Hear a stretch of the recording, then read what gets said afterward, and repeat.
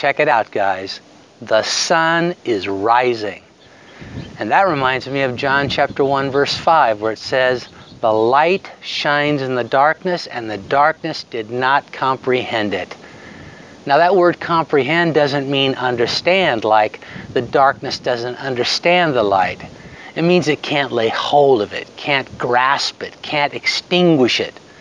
You know, the darkness that enshrouded this spot that I'm standing on just minutes ago is giving way to the light. There's not a thing it can do about it. The light wins every time. Jesus, the Bible clearly says, is the light of the world, and wherever He is, darkness can't remain.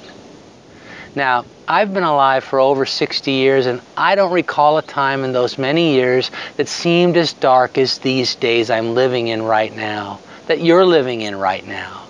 It seems like the news is bad everywhere.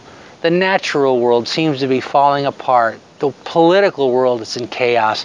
There's violence on every hand, terrorism, wars, and on and on. And not just in the larger world, but in our small world, our micro world, your world. Things can seem pretty dark at times, can't they? And you can despair. You can start to wonder, where's the hope? But we have this amazing promise. Yes, sir. The darkness did not comprehend it, can't do anything about the light of Jesus. Dear one, let Him shine today in your corner of the world. Let His light be on display in your life, what you say, what you do, how you move through this world.